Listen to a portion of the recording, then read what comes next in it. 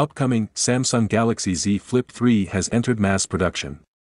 A new report by FrontPageTech claims that Samsung has ordered the production of 50,000 to 70,000 units of Galaxy Z Fold3 and Galaxy Z Flip3 a day since it is aiming to produce a combined 7 million units of both devices and wants to be ready in time for their launch. According to the tech reviewers, the Galaxy Z Fold3 will feature an under-display camera and support the S Pen stylus. Its next clamshell, foldable Galaxy Z Flip3 is expected to have a bigger outer display. The Galaxy Z Flip3 is expected to feature a larger external display of 1.83 inches. It has a dual camera system, which reportedly includes a 12MP main snapper and a 12MP ultrawide snapper.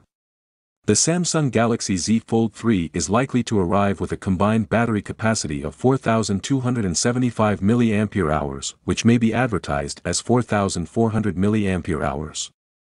The Samsung Galaxy Z Fold3 is rumored to be powered by the Snapdragon 888 chipset.